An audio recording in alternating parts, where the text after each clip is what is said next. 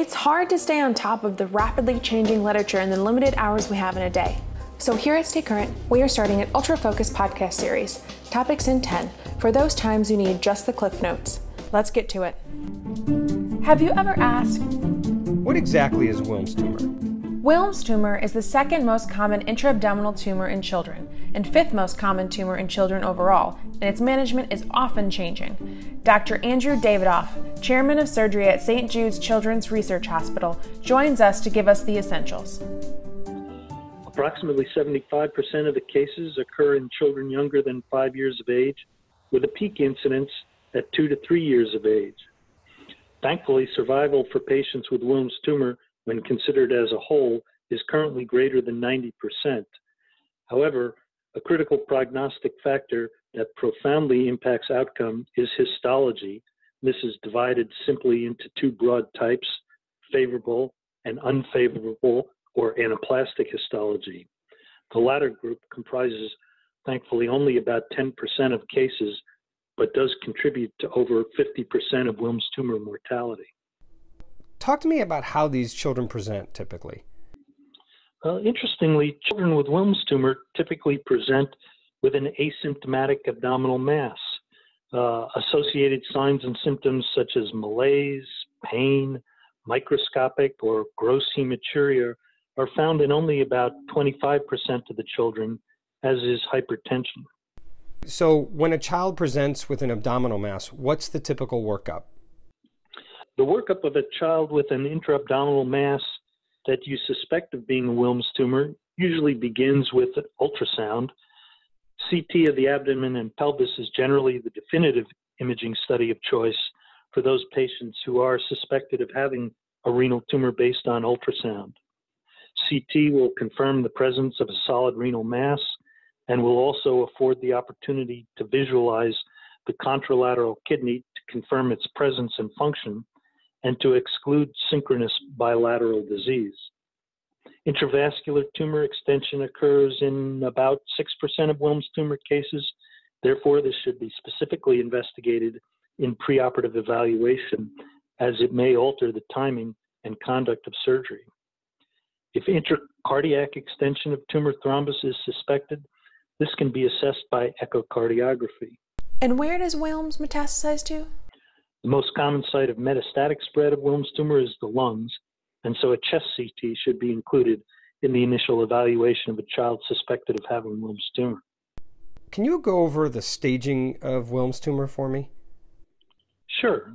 So the Children's Oncology Group currently uses a surgical pathologic staging system in which localized Wilms tumors that are confined within the renal capsule are stage 1, while those that penetrate the renal capsule but are resected with negative margins are stage 2. Circumstances that make Wilms tumor stage 3 are various and include biopsy or rupture, either preoperative or intraoperative, positive resection margin or gross residual disease, lymph node involvement, or the administration of preoperative chemotherapy. Metastatic disease, which occurs in about 12% of patients, is considered stage 4, although the local stage should also be evaluated, as this will determine whether abdominal irradiation is indicated and to what field. Patients with synchronous bilateral Wilms tumor are stage 5, but here again, local stage for each side should still be evaluated. Talk to me about the treatment of a child who's diagnosed with Wilms tumor.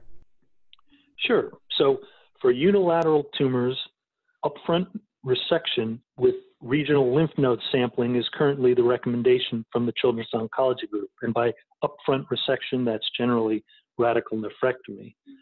And the reason why this approach is favored by the COG is twofold. First, although Wilms tumors can grow to a large size, even large tumors rarely invade surrounding structures. And so because of this, most Wilms tumors are resectable at presentation. Secondly, the failure to perform an upfront resection, but instead administering neoadjuvant chemotherapy in the COG results in the classification of a tumor as stage 3, thus mandating the use of other therapies, including flank irradiation and doxorubicin, each of which is associated with significant long-term toxicities. treatment of favorable histology Wilms tumor, that's stage 1 or 2, is just limited to vincristine and actinomycin D. And more recently, in rare circumstances, when the tumor is stage 1, weighs less than 550 grams, that's the tumor weight plus the kidney, and the patient is less than 2 years of age, no adjuvant chemotherapy is given. And actually, raising the age and the weight limits of the tumor plus kidney are currently being considered for study by COG. But it is important that careful lymph node sampling be done, as it's a critical part of any operation for Wilms tumor, because the presence of nodal involvement is associated with an increased incidence of tumor relapse and a poorer prognosis, although effective, albeit more intensive therapy exists to treat children with stage 3 disease. So lymph node sampling should be performed even in the absence of abnormal nodes on preoperative imaging or on gross inspection during operative exploration, since these circumstances really don't reliably predict lymph node negativity. Partial nephrectomy for patients with unilateral, non-syndromic disease and/or laparoscopic nephrectomy are really not currently standard of care and should generally only be performed in the context of a clinical trial. And finally, as I mentioned previously, anaplastic histology is unfortunately associated with a significantly worse outcome, and so is treated with more intensive chemotherapy. There is a distinction, though, made between focal and diffuse anaplasia when determining specific adjuvant therapy.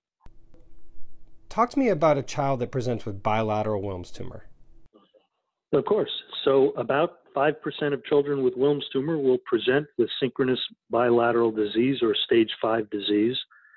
And in these circumstances, due to an increased risk of renal failure for these patients, they receive neoadjuvant chemotherapy with 3 drugs as used for patients with stage 3 or stage 4 favorable histology Wilms tumor in an effort to shrink the tumors prior to surgery and to facilitate the preservation of normal renal parenchyma. Also treated in this manner are patients with Wilms tumor arising in a solitary kidney, or as I mentioned before, those with unilateral Wilms tumor who are at an increased risk for developing metastasic tumor, although these patients usually don't receive doxorubicin as part of their neoadjuvant chemotherapy. A biopsy is not required in children with bilateral solid renal masses, as bilateral Wilms tumor is the very likely diagnosis, although the histologic subtype, favorable or unfavorable, won't be known. Studies have shown that biopsies of bilateral renal masses rarely detect anaplasia, even when it does exist in the tumor mass. However, a biopsy, if performed, doesn't mandate subsequent radiation as it does in patients with unilateral Wilms tumor. Bilateral nephron-sparing surgery should really be considered in all patients with bilateral Wilms tumor. This should be performed after either 6 or 12 weeks of neoadjuvant chemotherapy.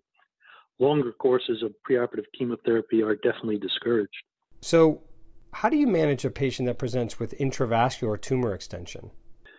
Yeah, so these cases can be quite challenging. It should be determined by preoperative imaging that there is or isn't intravascular tumor extension, then its presence or absence confirmed intraoperatively. Tumor extension into the renal vein and proximal inferior vena cava can in most cases be removed and blocked with the kidney and tumor. Thrombus that extends further into the vena cava can also be withdrawn from the IVC after gaining proximal and distal control. Proximal control can generally be achieved if the superior extent of the thrombus is below the level of the hepatic veins. However, primary resection of tumors with extension above the level of the hepatic veins, or especially into the atrium, is associated with higher operative morbidity, and so neoadjuvant chemotherapy is generally used in these circumstances. Thrombus that extends above the hepatic veins and which persists to this extent after neoadjuvant chemotherapy probably requires cardiopulmonary bypass to safely remove the full extent of disease. So what if the patient presents with metastases? Yeah, so about 12% of Wilms tumor patients will have evidence of hematogenous metastases at diagnosis, with 80% of these being pulmonary metastases.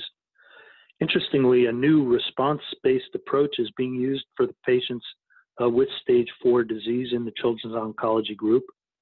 These patients treated with 3-drug chemotherapy who have radiographic disappearance of their lung metastases, or who have tissue confirmation that residual nodules don't contain viable tumor, at week 6 imaging reevaluation will be considered rapid responders, will continue on this 3-drug chemotherapy regimen, but won't receive pulmonary irradiation. And patients who don't respond? Patients who don't have complete resolution of pulmonary nodules at 6 weeks will be considered slow or incomplete responders. They will be switched to more intensive chemotherapy regimen and will receive whole lung irradiation. You did it! You just made it through a blitzkrieg on Wilms tumor. So, here's a quick recap of our clinical pearls. Wilms is the most common renal tumor in children. It has an outstanding overall survival at greater than 90%, but that's worse with anaplastic histology. The treatment for unilateral disease is a radical nephrectomy with lymph node sampling, followed by vincristine and actinomycin B for stages 1 and 2. For stage 3, add doxorubicin and radiation therapy. For bilateral disease, neoadjuvant 3-drug therapy and then nephron-sparing surgery, if possible, is the way to go. If there's intravascular involvement, the approach is based on the extent of the tumor. If it's above the hepatic veins, give neoadjuvant chemotherapy. And for lung metastasis, management is now response-based to avoid pulmonary radiation. So, that was our first topic in 10. What do you think? Should we continue doing these podcasts? What topics do you want us to cover? Let us know by messaging us on the Stay Current in Pediatric Surgery app, or give us a shout out on Facebook or Twitter. This chapter is created and edited by Todd Ponsky, Alex Cassard, Alex Gibbons, and myself, Ray Hankey. Remember, knowledge should be free.